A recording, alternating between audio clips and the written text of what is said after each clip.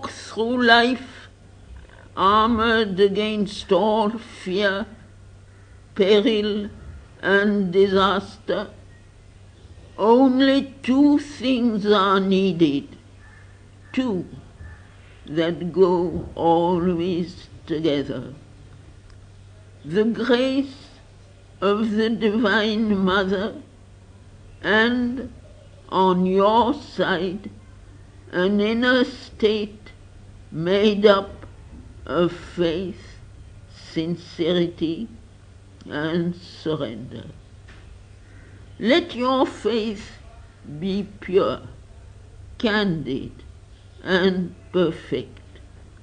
An egoistic faith in the mental and vital being, tainted by ambition, pride, vanity, mental arrogance, vital self-will, personal demand, desire for the petty satisfactions of the lower nature, is a low and smoke-obscured flame that cannot burn upwards to heaven.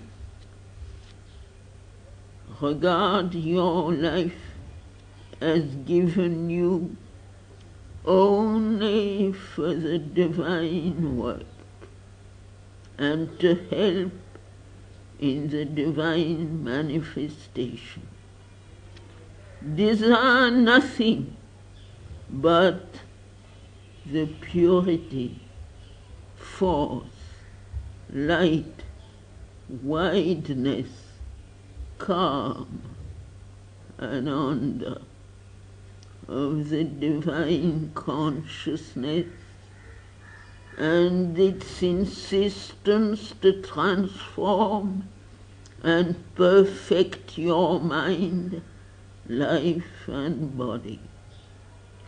Ask for nothing but the divine, spiritual and supramental truth, its realization on earth and in you and in all who are called and chosen, and the conditions needed for its creation and its victory over all opposing forces.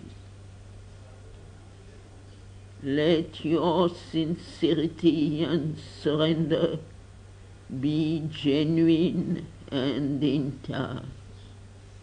When you give yourself, give completely, without demand, without condition, without reservation, so that all in you shall belong to the Divine Mother, and nothing be left to the ego or given to any other power.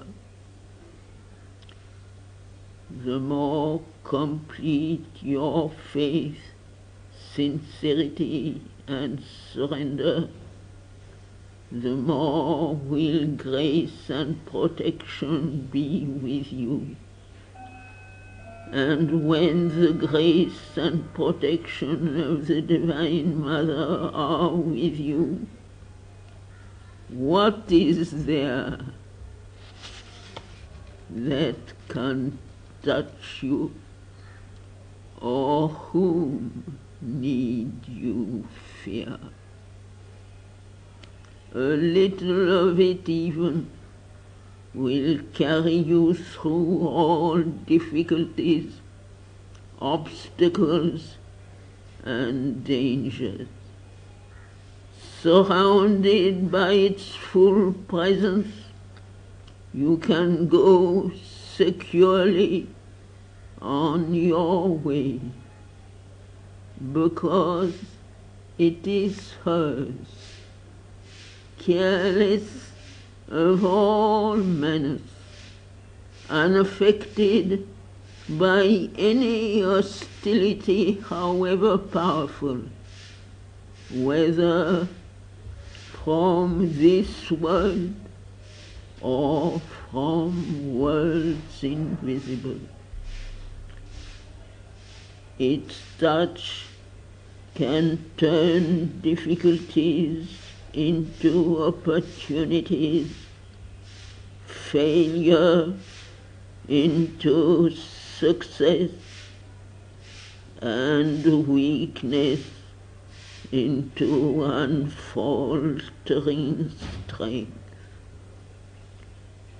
For the grace of the Divine Mother is the sanction of the Supreme, and now or tomorrow its effect is sure, a thing decreed, inevitable and irresistible.